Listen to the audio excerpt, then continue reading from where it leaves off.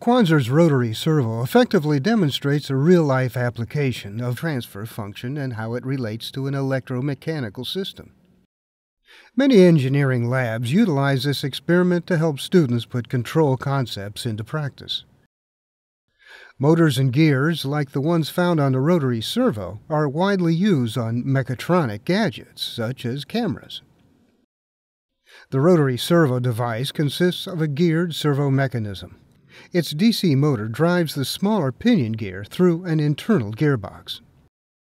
The pinion gear is fixed to a larger middle gear that rotates on the load shaft. The speed of the load shaft can be measured using the tachometer.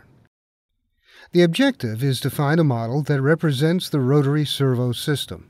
This is achieved by applying a stepped voltage to the motor and alternating between low and high voltages within the control design software.